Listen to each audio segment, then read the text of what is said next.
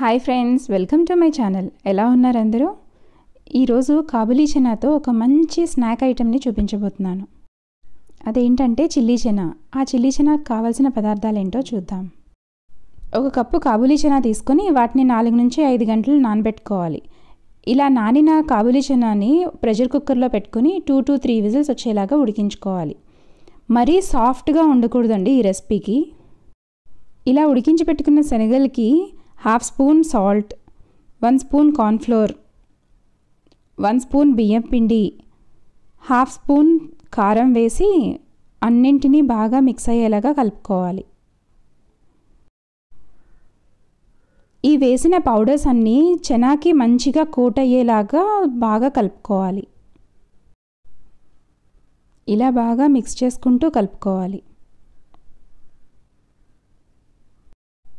ఇలా బాగా కలపడం వలన శనగలు పిండిని బాగా పట్టుకుంటాయి. శనగలు ఇలా పిండిని పట్టుకోవడం వలన మన ఆయిల్లో ఫ్రై చేసేటప్పుడు ఒకదానికొకటి అతుక్కోకుండా చాలా క్రిస్పీగా వస్తాయి. ఇలా కలుపుకున్న శనగల్ని ఒక జల్లెడలో వేసుకొని దాంట్లో ఎక్సెస్ పిండినంతా తీసేయాలి. ఇలా పిండిని తీసి వేయించడం వలన నూనె కూడా పాడవకుండా ఉంటుంది. వీటిని క్రిస్పీగా మీడియం ఫ్లేమ్లో వేయించుకోవాలి. ఇలా వేయించేసుకున్న తర్వాత ఆయిల్ నుండి సెపరేట్ చేసేసి ఒక ప్లేట్లోకి తీసుకోవాలి. ఇలా వేయించుకున్న శనగలు కూడా ఈవినింగ్ స్నాక్స్గా తీసుకోవడానికి బాగానే ఉంటాయి. ఇలా అన్నీ ఫ్రై అయిపోయిన తర్వాత సాస్ ప్రిపేర్ చేసుకుందాం. సాస్ కోసం ఇలా కట్ చేసి పెట్టుకున్న ఒక క్యాప్సికమ్, కొంచెం రెడ్ చిల్లీ పౌడర్, 8 వెల్లుల్లి రెబ్బలు, ఒక పెద్ద ఉల్లిపాయ, ఒక పెద్ద టేబుల్ స్పూన్ చిల్లీ సాస్, ఒక టేబుల్ స్పూన్ కార్న్ఫ్లోర్ తీసుకొని అందులో కొంచెం వాటర్ని యాడ్ చేసుకొని పక్కన పెట్టుకోవాలి. కొంచెం సోయా సాస్, కొంచెం వెనిగర్. కడాయిలో కొంచెం ఆయిల్ తీసుకొని అందులో ఈ వెల్లుల్లి వేసి వేయించుకోవాలి. ఆ తర్వాత క్యాప్సికమ్, ఆనియన్ కూడా వేసి ఇలా వేయించుకోవాలి. ఆనియన్, క్యాప్సికమ్ ఇలా పెద్ద ముక్కలుగా ఉంటేనే బాగుంటుంది మన చిల్లీ చనాకి. ఇప్పుడు ఇవి వేగిన తర్వాత కొంచెం ఉప్పు, కొంచెం కారం వేసి కలుపుకోవాలి. ఇప్పుడు మనం చిల్లీ సాస్ని యాడ్ చేసుకోవాలి.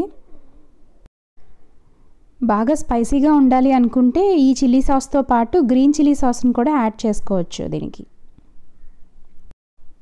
ఇప్పుడు వెనిగర్ని యాడ్ చేసుకోవాలి. వెనిగర్ యాడ్ చేసుకున్న తర్వాత ఇలా మిక్స్ చేసుకోవాలి. ముందుగా మనం కొంచెం కార్న్ఫ్లోర్లో కొంచెం వాటర్ యాడ్ చేసి పెట్టుకున్నాం కదా, ఇప్పుడు ఇందులో యాడ్ చేసేసుకోవాలి. ఇలా యాడ్ చేసుకోవడం వల్ల మన సాస్ కొంచెం థిక్ అవుతుందన్నమాట. ఇందులో కొంచెం సోయా సాస్, కొంచెం వాటర్ వేసుకోవాలి. ఈ వాటర్ యాడ్ చేసిన తర్వాత ఒక్కసారి సాల్ట్ చెక్ చేసుకొని మనకి సాల్ట్ సరిపోలేదు అనుకుంటే ఇంకొంచెం సాల్ట్ని యాడ్ చేసుకోవాలి ఈ సాస్కి.